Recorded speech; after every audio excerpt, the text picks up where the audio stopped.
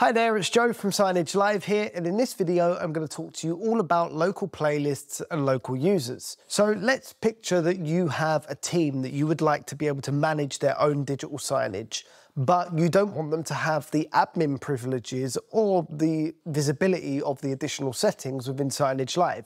You want the entire process of them uploading their content to be as simple as possible. So you want them to be able to upload their content, hit the save button, and then their screens will automatically update that content. And that's exactly how local users and local playlists are designed to function. So let's walk through how this process looks for a local user. The local user will log in. They will then see a playlist that is assigned to the player that they are editing. So in my case, let's pretend it's this one here. They have a playlist that is assigned to that player, and the only thing they can do is add content to that particular playlist and then hit the save button.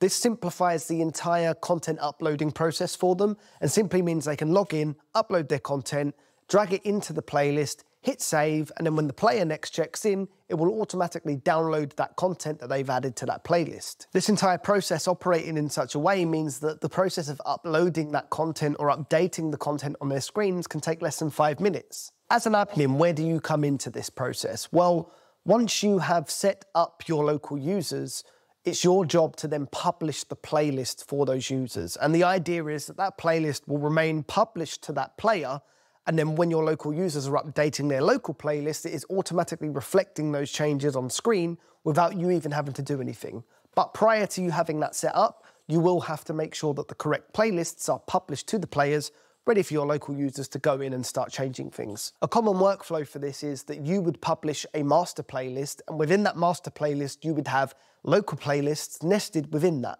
And those local playlists are the ones that are associated with the players. So when your local users are logging in and making those changes, they're just affecting that local playlist. The actual master playlist is not being affected. It's just their local playlist part. The good thing about this is that you as an admin, if you want to add more content to that player without affecting the local playlist, you can go in and edit stuff on the master, and that localized playlist is just going to remain the same. It will of course play alongside the content that you add to the master, but the idea is that that is the playlist that is associated to the local users, and then everything you do outside of that is from a master playlist level. I'm going to jump to my laptop now and we'll run through how you actually go about setting this up. Okay, so here I am in my Signagelive network now, and today what we're going to do is I'm going to pick a player on this network. So let's just go with this first one here. And that is going to be our local player for our imaginary local user that we're going to make today. So I already have a bunch of users on this network, but what I'm going to do is change the role of one of them to be a local user. And this is how we do that. So I'm going to scroll down to my user, which is this one here, test. I'm then going to scroll down here and I'm going to tick the local user flag here. And what that's going to do is immediately that's going to change the tabs up the top here. And I'll go through what each of those tags mean in a minute. But if I scroll down here, what you also notice that you can do is now that this user is a local user, I can actually assign a particular folder for that user's content to be uploaded to when they upload their content to Signagelive.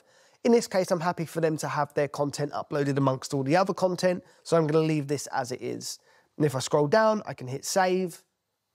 And now this particular user has become a local user. Now heading over to the first tab here, the local user player permissions tab is arguably the most important one, because this is the tab where we are going to allocate what player this particular user can see the associated local playlist for. So to clarify, if I add a player to this user, so in this case, let's add the one that I spoke of. So I'm going to click add new player permissions. We'll select 100940. And now that is the particular player that this local user can see the associated local playlist for. They won't see anything until we make that local playlist, but this just essentially means that any local playlist that is generated for this player, this particular local user will be able to see that and add content into that associated playlist. I'll go through the process of setting up the actual local playlist itself in a minute, but before we do that, I'm just going to show you the local user tags. So if I click on the tags here, what the tags allow you to do is that you can actually lock particular assets that this local user can see. So for example, if I add a tag to my user, let's say I called it local, for example, like so. This then ensures that when my local user logs in, they are only going to be able to see assets within the asset library that have the tag local on them. In this case, I'm not going to use a tag. I'm just going to remove the tag for now. So this will mean that when they log in, they'll be able to see all of the assets that are amongst the content library. So now our local user is set up, we now need to set up the local playlist. And to do that, what we're going to do is go to Content, Playlists, Create and Edit. Now from a top level, this is always going to start with your master playlist that we mentioned earlier. And just to clarify, the master playlist is typically the one that you're going to be publishing to the player.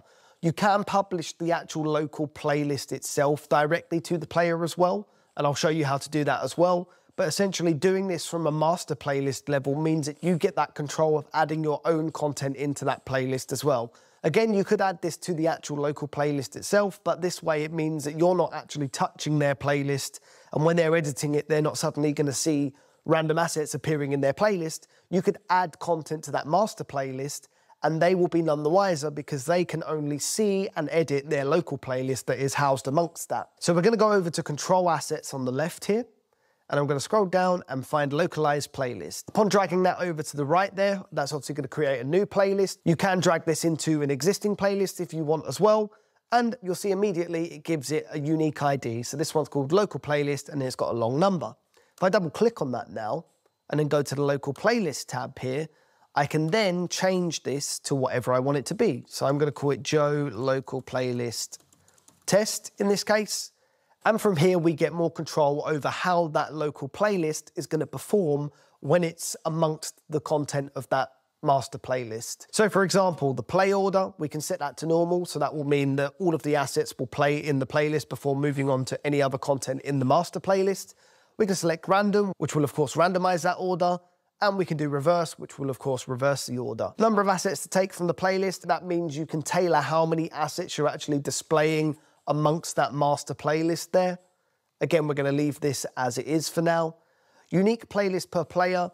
So this determines whether each player will get its own unique local playlist or they have a shared one. Again, in this case, I'm going to set this to yes. I'm going to leave it on the default. And now we need to select what players are going to be assigned to this local playlist control asset. So in my case, we're going to select the one that we chose earlier, which is the 100940. And upon doing that, you can see my player has appeared down the bottom here. If I press OK down here and then hit save in my master playlist, so I'm going to call this Joe Master Playlist or Master Joe Playlist even. And now our local playlist is ready to go. That local user, when they now log in, they will see the associated local playlist for this particular control asset. And to show you that that's been created, if I click Open Playlist here and filter by recently added, you'll see the two recently added playlists are the Joe Master Playlist, which is obviously the one that we've just been tampering with, and then you've got Joe Local Playlist Test 100940. So that means that that is the associated local playlist for that control asset that is assigned to player 100940.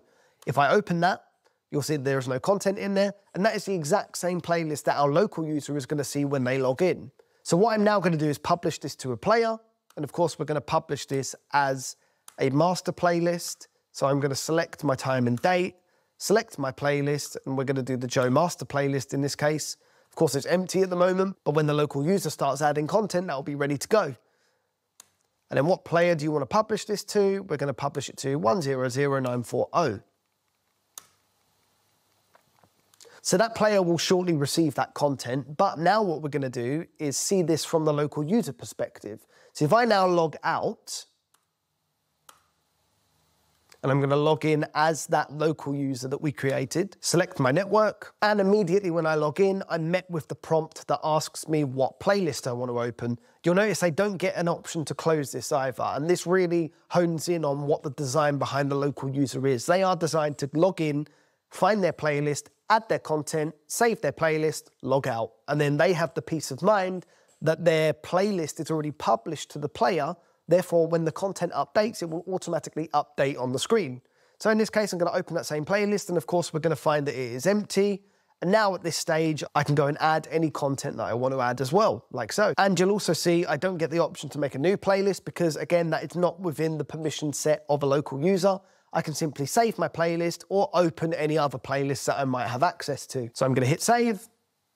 And of course, when my player next content checks, it will download that new content that I have added to that playlist. And that will happen every time I add new content and hit that save button. And that is a top level overview of how you configure local playlists and local users in Signage Live. It's worth noting that if you are a local user that has access to multiple playlists, the same concept will apply here. So when you log in, like you see that I have here, instead of just seeing the one playlist, I would see any playlist that I have access to. You can then select your playlist, add your content, save, and then providing that playlist has already been published to whatever player it is assigned to, that will automatically update on your screens. I hope this helps, and if you have any more questions, please do not hesitate to get in touch with us, and we'd be more than happy to help. We'll see you on the next one.